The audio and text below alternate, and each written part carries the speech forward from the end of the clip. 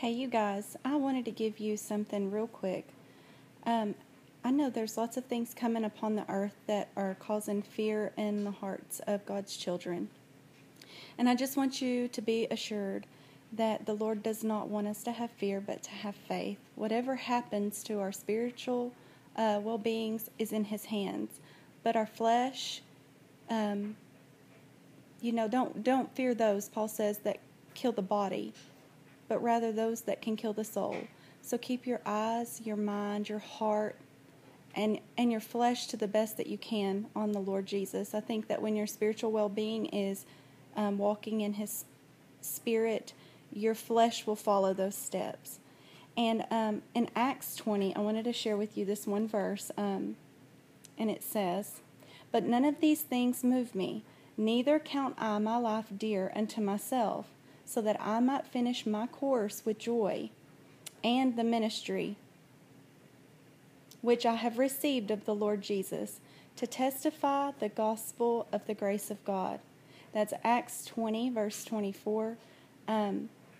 Just meditate on that a little bit. If you're a child of God, that's what our flesh is to be doing. We're supposed to be walking. The days are getting darker. We're going to be brighter. Jesus handed us the torch of light. We are now the light only through the power of the Holy Spirit that abides within us. And if you're saved through Jesus, of course, you would get the Holy Spirit. So if you don't know Jesus and you're watching this video and today you say, you know what, everything else I've tried in my life isn't working out. Things are headed south on me, and I've not tried, walking with the Lord. Maybe that's something you should consider. And if so, all you do is you just plead the blood of Christ. Just say, Lord, I believe that Jesus died for my sins, that I want to walk with His Spirit. I want Him to come and live inside of me. I want Him to be in my heart, and I want Him to be my main focus in life. And you'll see that slowly everything else around you just kind of creeps away. It's not that it's not as important as it once was. All those things and all those idols that we put before the Lord aren't as important as they are when you start seeing the real meaning and purpose of your life and why you were created. Jesus gave us all life, and in His Spirit there is power.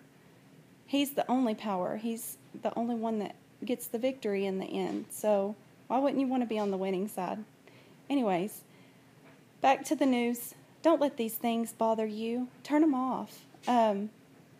Jesus is coming again, and that's something that we should all be excited about and looking forward to. And everything else that's going on around us, that just shows us how close we are to seeing Him again and Him coming back for His bride. So I just ask that today that you be blessed. I ask the Lord Jesus to bless each and every one of you that watch this video. May you have an awesome day in the Lord Jesus Christ.